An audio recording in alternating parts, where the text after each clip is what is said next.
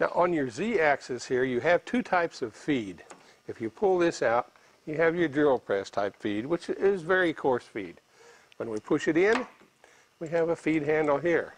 Let's talk a little bit about how to adjust the backlash best we can out of this control.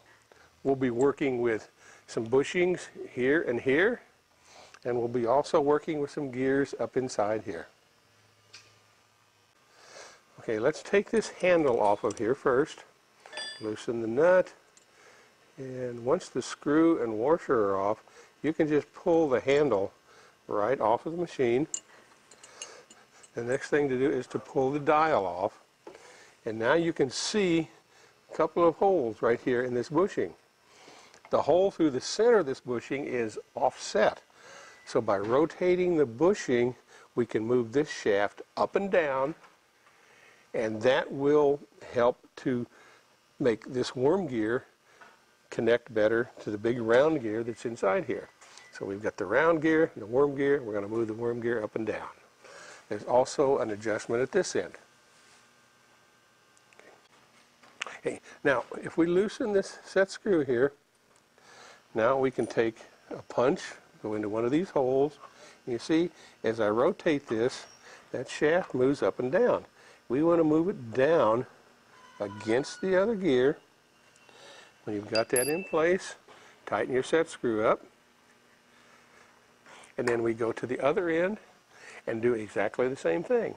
To get this worm gear down as low as we can, take out any slop between the worm gear and the big round gear in here. This is the shaft that's mounted in the machine here, and you can see these gears will ride on here, and this is what raises the quill up and down. What we're going to be doing up in here is we're going to unbend our locking tab, loosen this nut.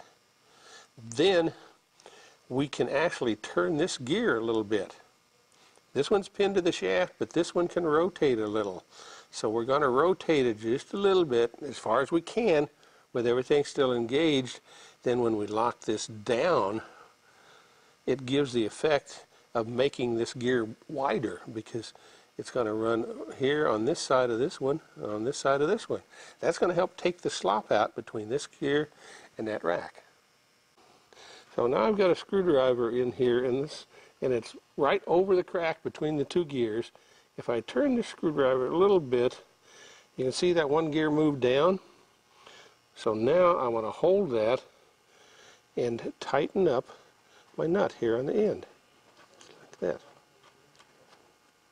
There we go.